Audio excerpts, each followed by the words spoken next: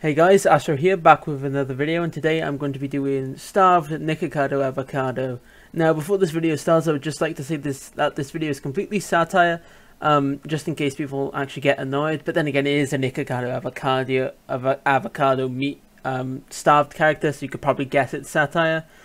Yeah, so tomorrow I might do a Sonic.EXE, or I might do a backstory for another Sonic character, or I might make Sunky fight everybody. Let me know in the Discord server. I'll link it down below.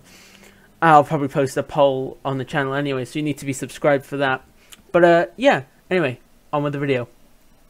It was a normal Monday. Nikocado Avocado was going to make his daily mukbang when he realised he barely had any food, so he decided to do a special mukbang. Now Nikocado sat down and pressed record on his camera. The mukbang was strange, to say the least. You see, Nikocado had gone out and bought a bunch of dead bugs and soon started eating them for the mukbang.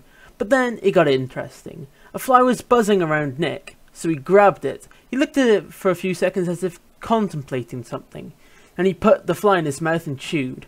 After Nick uploaded the video, it went viral, raking in 5 million views in 12 hours. People seemed to like the fact that Nick would eat anything he could get his hands on, so he decided to up it for each video. Next video he did, he would eat a small bird, 7 million views. Next he ate a larger animal such as a fox or a dog or a cat, 15 million views. Next he ate a cow alive, 75 million views. So for his next video, he decided he would do something big. So later that night he called Orlin and asked him if he could come over. Orlin agreed. A few hours later, Orlin arrived at Nick's apartment and asked, "Nick, I'm here. What do you need me for?" Orlin got a reply in the form of a shovel to the back of his head, knocking him out.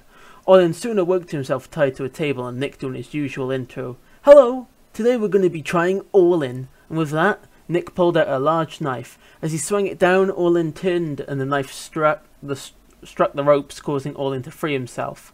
Orlin soon bolted out the door and into Nick's living room, grabbing a revolver. Orlin was about to get up when he was grabbed by Nick and thrown back into the mukbang room. Nick stalked toward him and said, "Can't have my food getting taken away so soon, can I?" And with that, Nick swung his hand downward towards Orlin, but Orlin put his hands up in self-defense, causing one of his fingers to come off. Orlin screamed in pain, and in his rage, he shouted, "You bastard!" and fired the revolver, getting the only bullet in the gun to hit Nick, stunning him. Orlin took the chance to run away. He burst out into the alley and was about to reach daylight when he got a knife through the leg. Orlin tripped over and crawled towards the end of the hallway. As he was about to get to the end, his leg was grabbed and he was pulled back into the darkness, never to be seen again.